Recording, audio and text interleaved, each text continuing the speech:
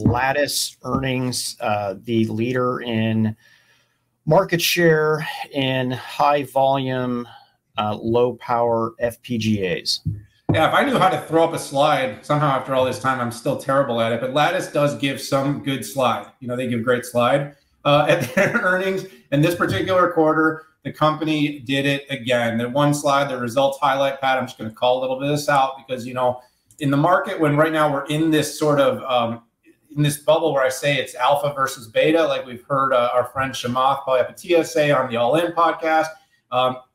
Lattice is in a stage of alpha, made a lot of great decisions. So congratulations to Jim Anderson and his team to basically focus the business on key seculars, focused on edge, focused on automotive, focused on data center. And it's starting to, bear fruit for the company. So you saw 28% year-on-year growth, 69% margin, which it considered 700 basis points of expansion, and huge growth in its earnings per share, 68% for those of you that can't see the screen. But what was really great is, as expected, the markets they were in that are high growth, that are going to be resilient and robust through any sort of period of contraction, continue to grow. 35% year over year in their compute and communication compute. So that's what we talked about there. And then, of course, their industrial and automotive business, you know, the hardened edge and the automobiles also saw 30%. Surprising that we saw a small but, 1% contraction in consumer. You shouldn't be surprised. Just listen to what we talked about when we talked about AMD and Intel. That particular space is taking its lumps right now. It also gave the company some solid growth over their previous periods when we did see all the acceleration into areas like consumer and PC. And Pat, what I think is most interesting about the company is it's been very aggressive in its innovation. It's it's got the small FPGA platform. It's moved up into mid-market. It's got an ORAN solution. It's got security and BIOS solutions to help companies protect their data center.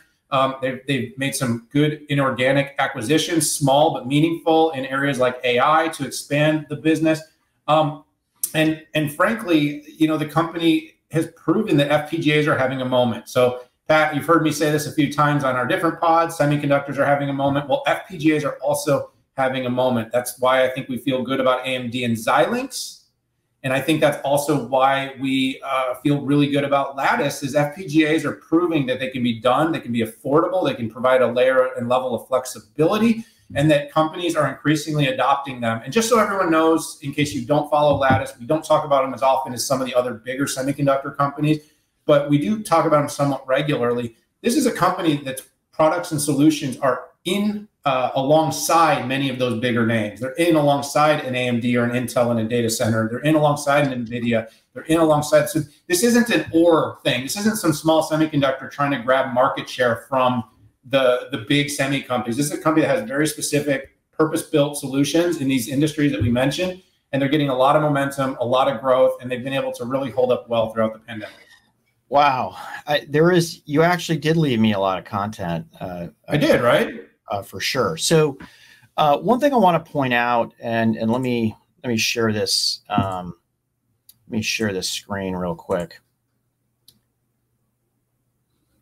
Oh boy. Hang on a second. There we go. If you're a company, if you're an investor and you're looking for a long-term play, and listen, I'm not an investor. I don't give investment advice, but look at this curve. Look at the steady progress. And here's the irony. All of this had to do with a major change in product direction and product velocity. What Jim Anderson and his team did is they completely changed the target markets that they went after. They still service some of the consumer markets, but they really took a hard right, very similar to Marvell, on more B2B type of opportunities. And we can debate whether automotive is consumer or commercial, but you get the idea. And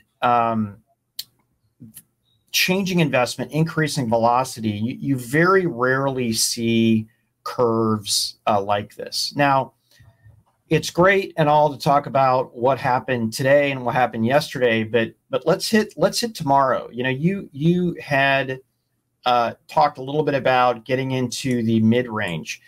They haven't launched their product yet, but what they did say on their earnings call is that in Q4, they are going to have an event to talk about this. And you can see the graph up there. It's essentially doubling their TAM. And this is going right at the heart of what Intel and now AMD FPGAs provide. But there's a big difference here, okay? AMD and Intel FPGA, they're really focused on using the FPGA as a way to create data center SoCs. And they're also focused on the highest performance FPGAs, not bringing new solutions out in the mid-range.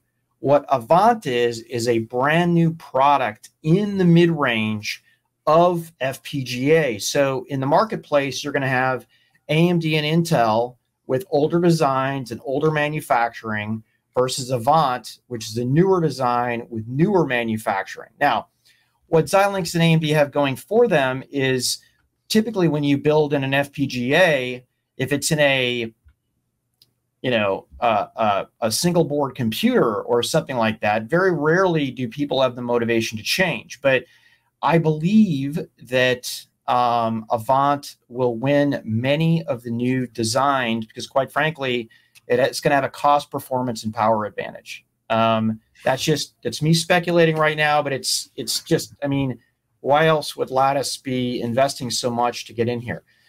The only thing I don't 100% agree with you on, Daniel, is it's competing with other FPGAs only.